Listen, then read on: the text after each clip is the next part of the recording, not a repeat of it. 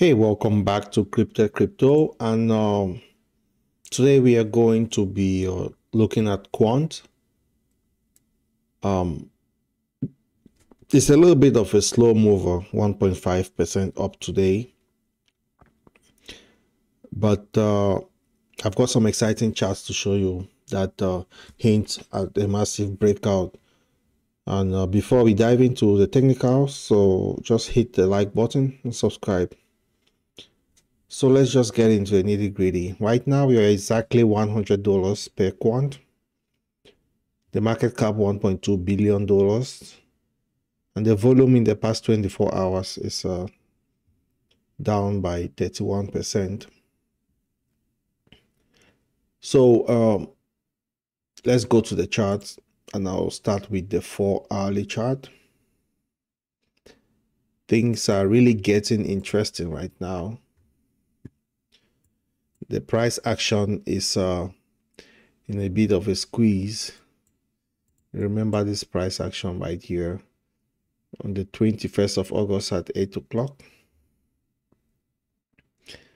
So this downward sloping resistance line meeting its match with some kind of a downward sloping support line. It's like a crypto tug of war. Once Quant closes a 4-hourly candle above that resistance, then we might just be on the brink of a breakout right here at $101.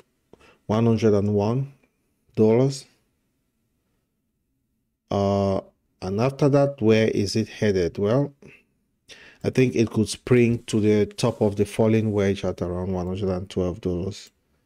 We have these right here. We touched that on the 11th of November, which is from now to then is about 12%. So yeah, let's take a scroll down to, let's just go to the daily chart. Quant has been painting this I think masterpiece in sideways action for about 166 days. I mean, it's been ping-ponging between that 94 and $112. Quite a long time. I mean, it has really found this cozy support around that $94 each time it's dipped. So there's always a bird, right?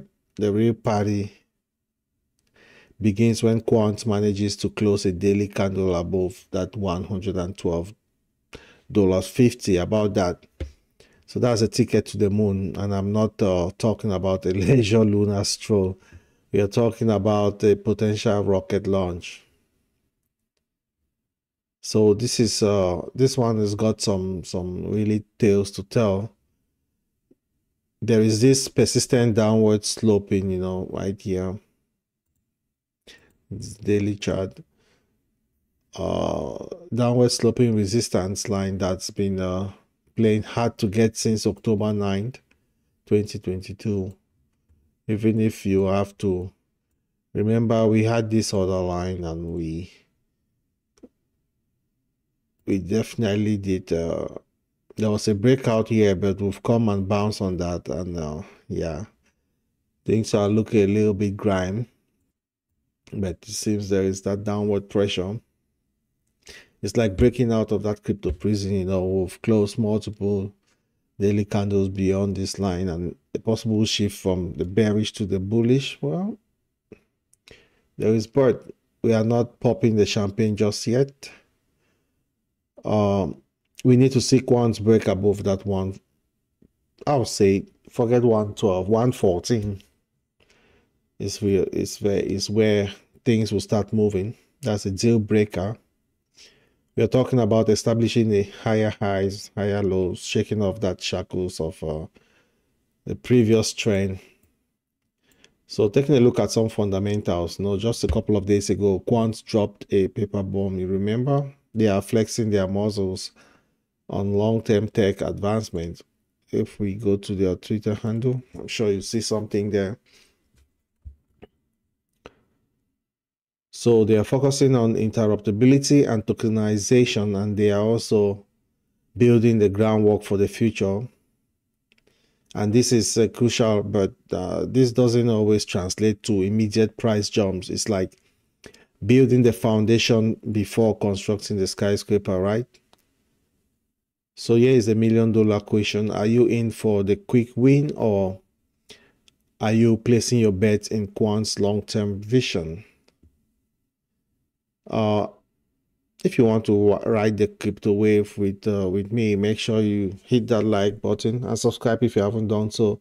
Turn on the notification bell, and you can join the channel membership, and you'll be able to get some insight as I roll them out. Talking about Quant and Chainlink, let's compare them. If we roll back since October 2022, we have Quant really outshone Chainlink, but recently Chainlink stole the show, outpacing Quant by a whopping 79%. But you guessed it, right? There is always a bet. Quant against Chainlink is now hanging out at some kind of familiar support zone, and if history repeats itself, we might be gearing up for a bounce in the coming weeks or months. So Quant or Chainlink, the better buy is right now. Well, you make your decision, but my bet is on Quant, considering that we are trading at this support against Chainlink.